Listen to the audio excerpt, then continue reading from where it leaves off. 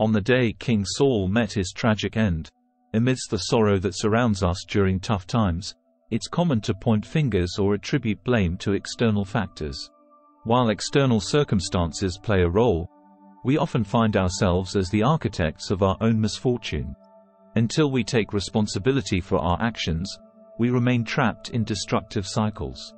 King Saul, chosen by God as Israel's first king, fell into a pattern of blaming others, making false accusations, and pointing fingers. This cycle led to the loss of every blessing bestowed upon him. The painful tale of his death, chronicled in Chronicles, reveals the Philistines' pursuit and the demise of Saul and his sons on the same day.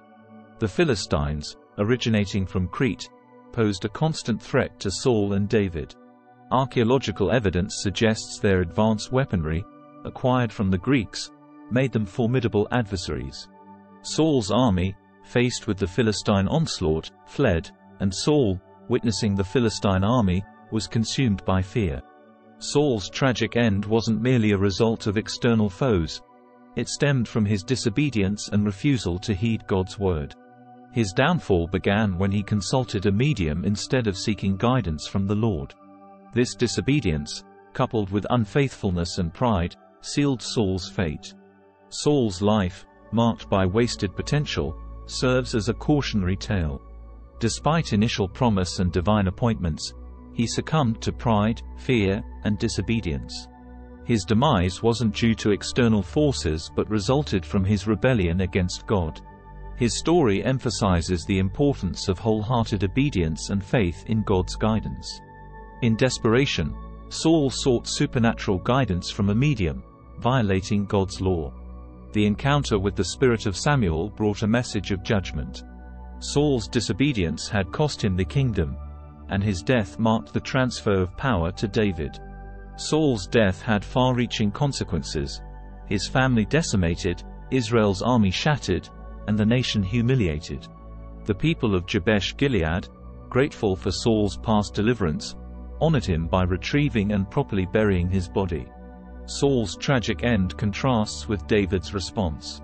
David, though once Saul's target, mourned the deaths of Saul and Jonathan. He demonstrated forgiveness and respect, penning a lamentation acknowledging their achievements.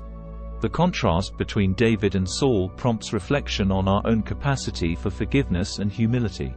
The narrative of Saul's life serves as a somber reminder of the consequences of disobedience and the importance of humility before God. While David found restoration through repentance, Saul's refusal to acknowledge his faults led to a tragic demise.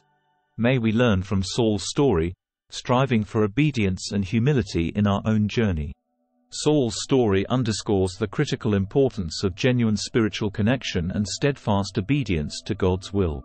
His initial humility at the beginning of his reign deteriorated into a dangerous cocktail of unfaithfulness, disobedience, and reliance on forbidden practices.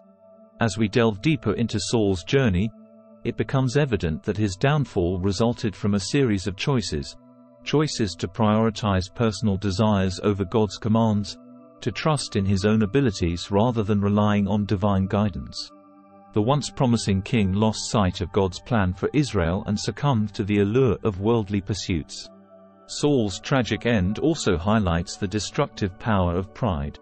His reluctance to admit mistakes and take responsibility for his actions led to a downward spiral. Instead of embracing correction and seeking reconciliation with God, Saul justified himself, perpetuating a cycle of spiritual decline. The four main factors contributing to Saul's demise, unfaithfulness, disobedience, witchcraft, and pride, serve as cautionary beacons for us. They remind us to remain vigilant in our walk with God, to resist the temptation to compromise our values for expedient solutions, and to acknowledge our shortcomings with humility. The story of Saul challenges us to evaluate our own lives. Are we, like Saul, pursuing empty endeavors, neglecting our relationship with God, and seeking solutions outside of His guidance? The tale prompts us to reflect on the state of our hearts and whether we are faithfully adhering to God's commands or allowing pride to blind us to our shortcomings. Saul's tragic end is not merely a historical account but a timeless lesson. urging us to prioritize a genuine connection with God over fleeting pursuits. The narrative compels us to consider the consequences of our choices and the potential impact on our own lives and those around us. In contrast to Saul's tragedy, David's ability to mourn the loss of his adversary speaks volumes about the power of forgiveness and compassion. It underscores the importance of extending grace to those who may have wronged us, a stark reminder that our response to adversity shapes our character. As we navigate the complexities of life, let us draw wisdom from Saul's mistakes, choosing the path of obedience, humility, and a sincere connection with our Creator.